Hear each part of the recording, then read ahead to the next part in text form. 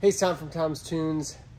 Put this video together to hopefully show you how your DC or direct current electrical works on a boat. I'm trying to do this as simple and straightforward as possible. There's great videos out there with fuse panels. I'm sure we'll do one at some point, but I just want to show you how power is transferred through the wires of your boat and switches from your battery to accessories. My battery's up here. I've got a positive and a negative. I put a red is positive because a lot of your power wires are red, and a black negative because a lot of your ground wires should be black. Ground wires are typically always going to be black. Sadly, our positives or powers can be different colors, but just remember, black's going to be your ground. For practical purposes, I'm going to run a power wire to a switch. So my switch in the off position, the power just ends here. My ground, some switches, my ground may come to the switch and then it might jump out from there. In other cases, the ground might be shared among a bunch of accessories and eventually it just has to get to the accessory that I want. So we're going to pretend in this case that our ground is wired to the switch, but essentially it's just a spot for a connection and then it can go out to the accessory. When I flip my switch to the on position, the wire that's connected from my switch, and maybe there is no wire, you're putting one in, maybe there's already a wire that's a positive with a ground that you can run out or add to. We'll show you that in the switch panel in a minute here, and that can run to an accessory.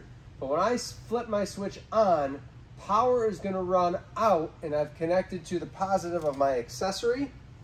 In this case, could be your stereo, a red or yellow power wire with a black ground. It could be a courtesy light underneath your helm or underneath the seats. It could be LEDs on the outside of the boat, inside of the boat. Could be navigation lights, docking lights.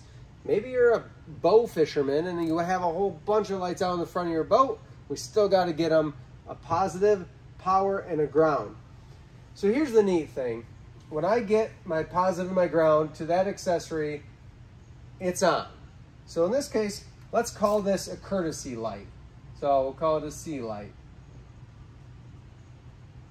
From there, maybe I want multiple courtesy lights. Maybe I want one over here. Maybe I want one over here. Maybe I want one here. In order to power these, all I need to do is take my positive and my ground and extend them out. I could do them in a string or I could extend them all from one place. So each of my courtesy light, typically you open a package up and you've got a black and a red wire sticking out or a black with a different color.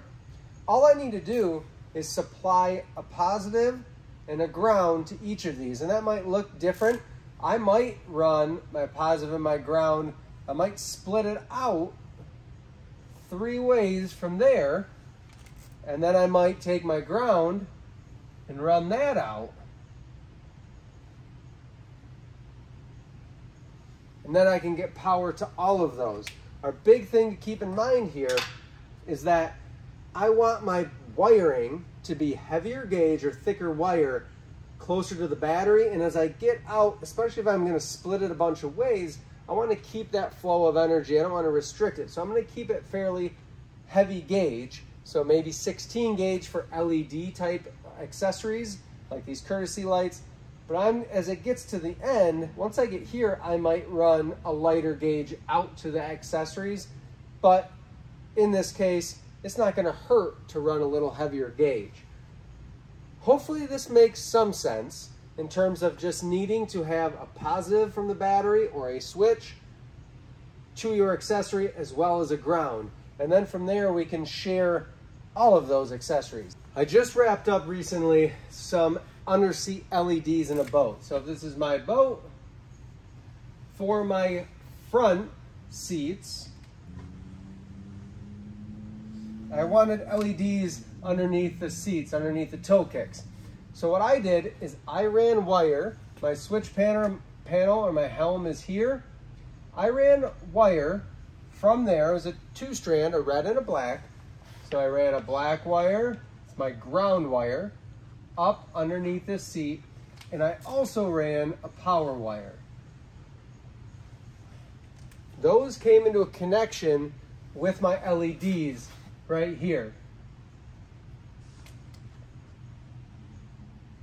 So I have power and ground to that LED, but I have an LED strip on this side too that I need to get power to. It's as simple as taking another strand of wire, another 16 gauge, or I could do 18 gauge, and splicing it in at that same connection and running it underneath the boat across for my ground and across for my power, splicing them into the LED lights on that side too. That's as simple as it is, and then hooking this into a switch or a power source at the dash. So our battery is back here. I'm gonna have a big heavy wire that comes into the switch panel. Big heavy wire that comes into the switch panel for ground. And that's usually 12 gauge, maybe 10 gauge. And that's gonna give power to the switch panel so that I can take this power wire and distribute it to these LEDs. I can distribute it to my navigation lights. I can distribute it to docking lights, to my stern light, to my stereo system. The ground is the same ground, essentially. It's getting shared to those LEDs, navigation, docking, stereo, all of those lights all come back to sharing this same positive and ground. And as long as you remember that, that switch panel is not so scary, and running additional accessories off of switch panels and switches themselves aren't so bad. Power our switch, ground our switch, we can power and ground our accessories.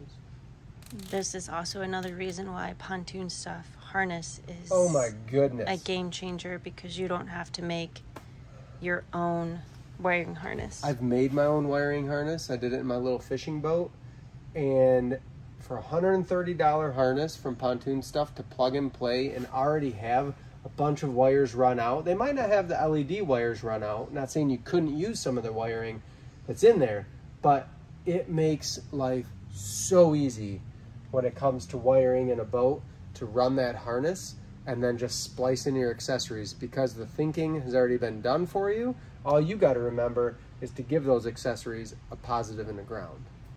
Here's the practical part. I think that folks get a look at a switch panel. This is a pre-wired one from Pontoon Stuff, and they get scared. Maybe it's not even this complex. This has a charger and a voltmeter. Ignore those for now. What I want to show you is that we have this would plug into the main harness that's going to go back to your battery, and there's a big red and a big black wire. Those essentially, picture those just coming straight from the battery. There's a fuse at the battery. It's resettable. That's fine. But these big power wires, power and ground, come in. So this big red power wire comes in to a fuse, and then it transfers power from the fuse to a switch. So this red wire right here is supplying power to this switch. There's a ground tied in up top here, because in order to make power, we have to have power in, the red, and a ground from the ground of the battery, or the negative on the battery. The switch, the way that this works is when I turn this switch on, it takes the power that's coming in from right here, and it's going to send it right out this orange and brown wire to an accessory. The main thing that you need to know is that accessory needs to somehow share that ground. So in this case, the harness is made for us. There's a ground combined with each power so that we can power accessories. Doesn't matter necessarily where exactly the ground comes in. It could even go straight to the battery. Don't worry about that. The main thing is we need a power and a ground, and their switch, the way we break this down is it's really just a power coming in, a ground, and then our output for the power to go. Again, I turn the switch on, it takes the power from this wire and sends it right out this wire.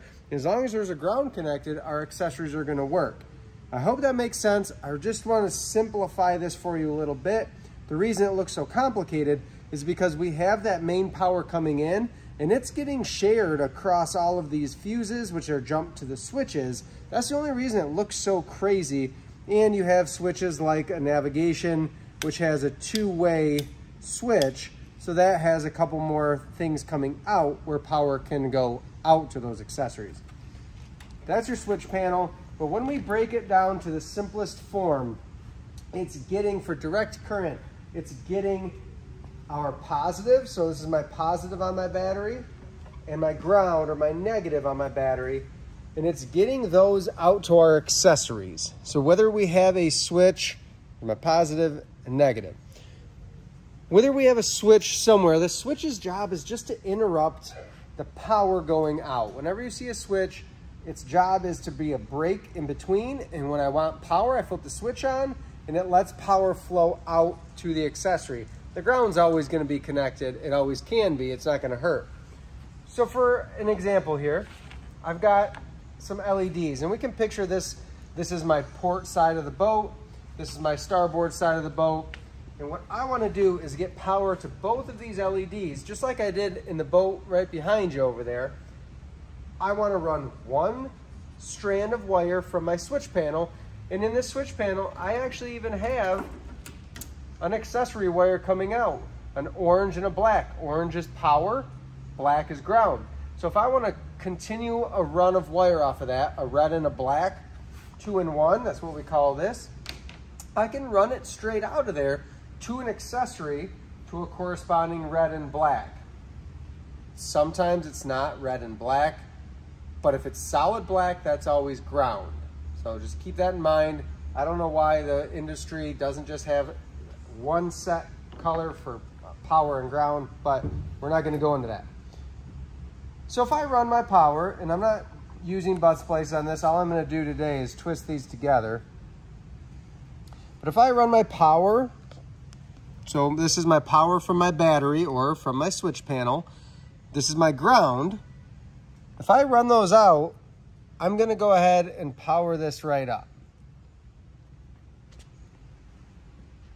With that lead run, this would be one of my front seats, I want to jump power over to this one without having to go to a different switch or a different main power run. The way I'm going to do that is if I had heat treat butt splices or a butt splice of any sort, I would just tie in to this connection with my positive and my ground, so with my red and my black. Sorry, it's just so bright. So I tied in an extra 2-stranded wire of a ground and a positive, and I can run this right across the boat, right underneath. I can splice in. I'm just twisting them. Please don't just twist them. Use butt splices and heat shrink for that.